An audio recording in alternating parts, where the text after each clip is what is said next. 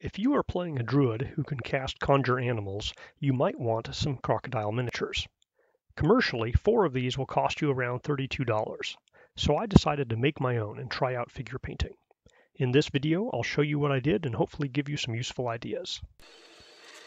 I have a sub $200 monoprice mini Delta 3D printer, and I found a swamp alligator figure by Mr. Stirling on Thingiverse. It's number 4165302.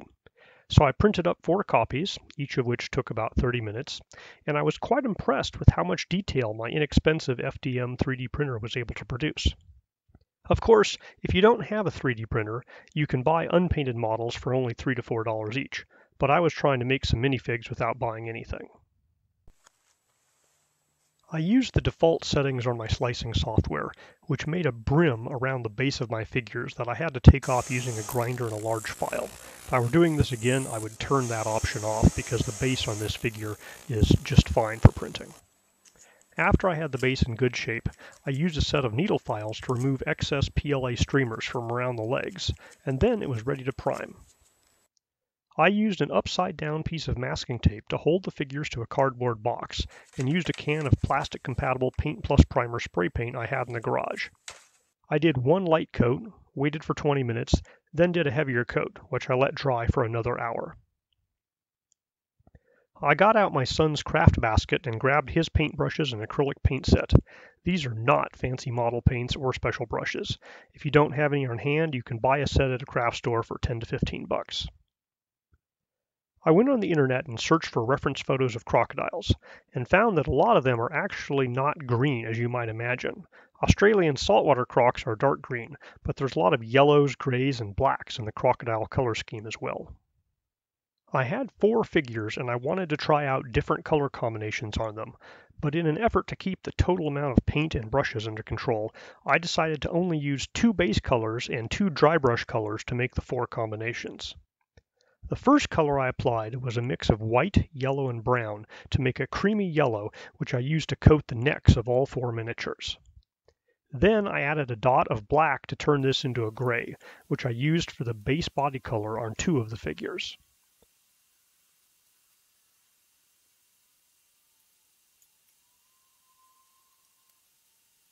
Next, I used a base of green with a little bit of gray and black added to it to make a dark green, which I used as the base body color on the other 2 figures. I actually added more black than I needed, so I had to move some of the green with just a little of the black over to a third well for the dark green. And then I'm going to use the greenish black paint afterwards for dry brushing in the next step. So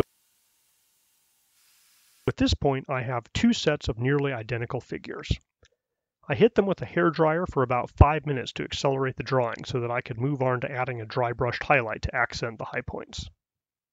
After the base coat was dry, I put some of the leftover almost black into a dry brush, wiped most of it off, and then dry brushed the back of one of the green figures and one of the gray figures.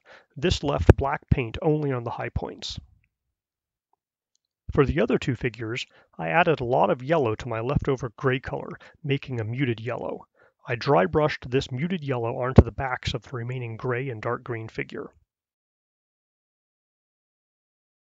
In this way, I was able to get 4 uniquely different body color schemes without mixing up too many different colors of paint. I felt that the gray-yellow crocodile was a bit bright, so I got a brush wet and put a little bit of black on the back and tail to darken it up and give it some character. I also got the brush extra wet, picked up a tiny bit of black, and washed the throat in a bit of very watered down black, which I immediately wiped away. This fills in the crevices with a darker color and slightly stains the neck area. Not shown is me deciding that the green-black crocodile was too dark, so I dry brushed some bright white onto its back.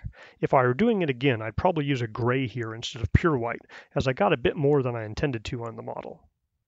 After this, it was time to hit all the figures with the hairdryer again to dry them out before the detail work. Crocodiles are a nice easy figure to start with because they don't have weapons or clothes, and you can basically paint them with just a few different shades over the entire body. The exception of this is where I use toothpicks to lay down fully saturated colors directly from the white, black, red, and yellow bottles to make some details pop. Specifically, I'm using white along the mouth area to suggest teeth.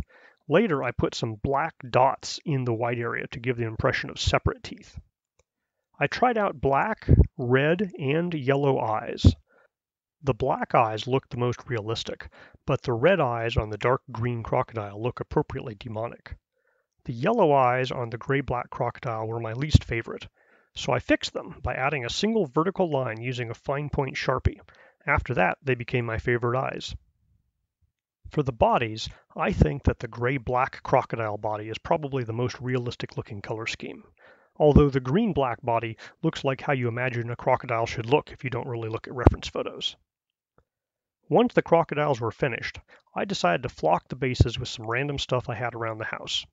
Here I'm painting the base of the gray-yellow crocodile with white glue, and then dumping paver sand over the base to cover it.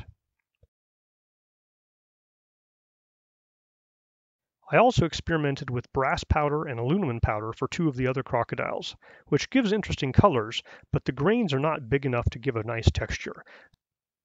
I decided to paint my almost white paving sand using black acrylic paint and some water to get some gray sand for the last base. Obviously, if you purchased professional flocking material, you'd have a lot of different color and texture options. The next day, I sprayed on 3 quick coats of gloss clear coat with just a minute or two between each layer. This gives them a bit of shine and will protect the acrylic paint and helps to lock down the flocking to the bases. Overall, I'm very happy with the level of detail my 3D printer was able to put on these small figures, and I feel like they came out exceptionally well for just doing 2 or 3 main colors per crocodile. The combination of a base color plus a dry brush color plus a few accent details was relatively easy and quick to do, and I'm very happy with the results and can't wait to conjure these guys up at the next gaming session. Which of the body and eye colors do you like the best? Let me know in a comment.